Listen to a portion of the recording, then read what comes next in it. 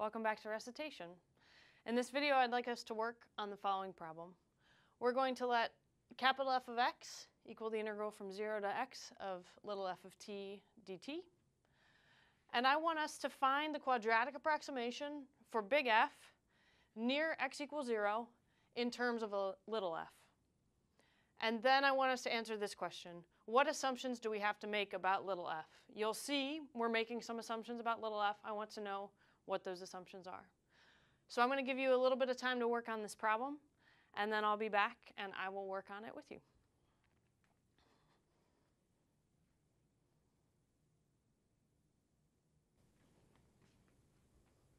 Welcome back.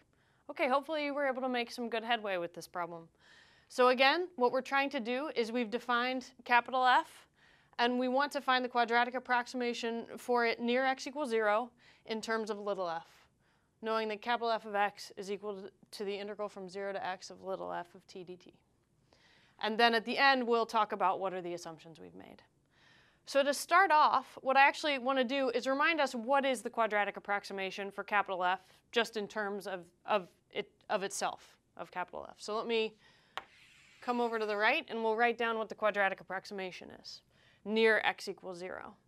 So this gives us that f of x is approximately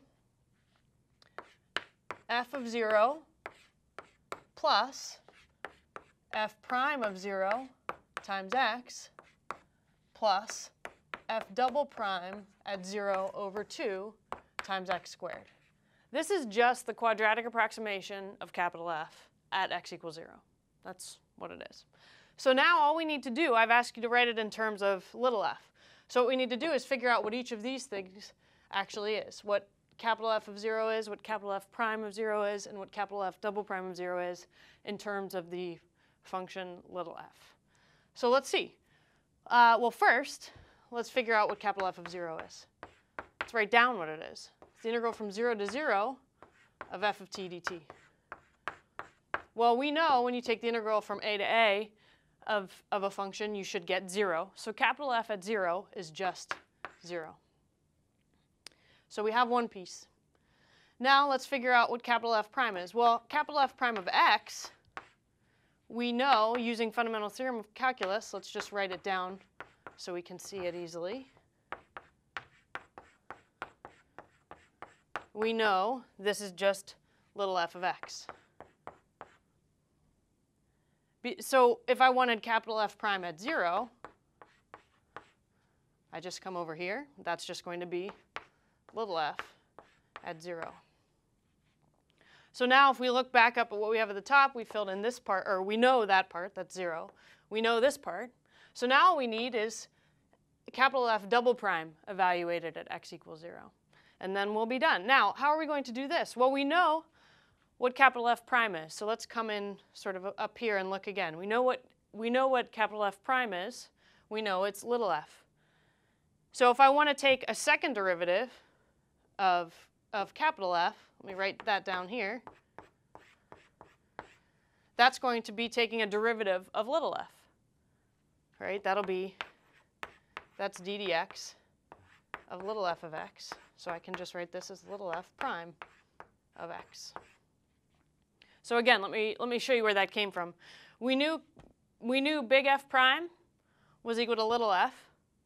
So when I take another derivative of this, I have to take a derivative of this. So that's why capital F double prime is equal to little f prime. So we're almost there. I think I'm about to run out of room down here, so let me come over a little bit further. So now we just need to evaluate this at 0. Well, that's just going to be evaluating little f prime at 0. So now I have all the pieces. Let's come back in and fill it in one more time. So what do I get?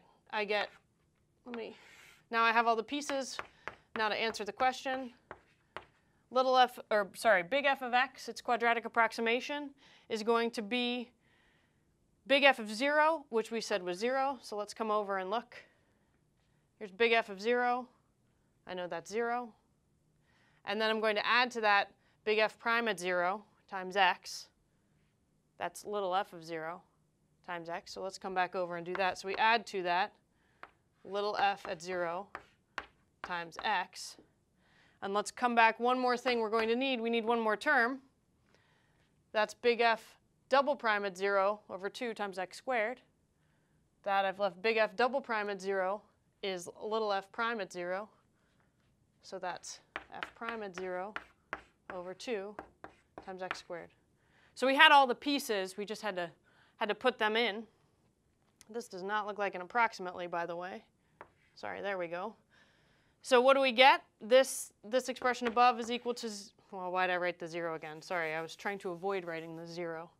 It's equal to f of 0 times x plus f prime of 0 over 2 times x squared. So the quadratic approximation of capital F in terms of little f is exactly this. Now, what assumptions are we making about little f? Well, to apply the fundamental theorem of calculus, you need little f is continuous. But we actually need more than that. Because what have we done? We've actually taken a derivative of little f. So we need that this function little f is actually differentiable.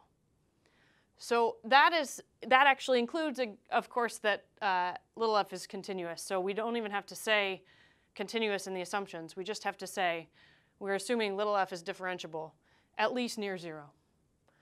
So let's go back and just remind ourselves what we did. I'm going to go all the way over, remind ourselves the problem, and kind of bring us back through. So we started off with this definition of big F, and I wanted us to find a quadratic approximation for it near x equals 0. And then we just mentioned what are the assumptions.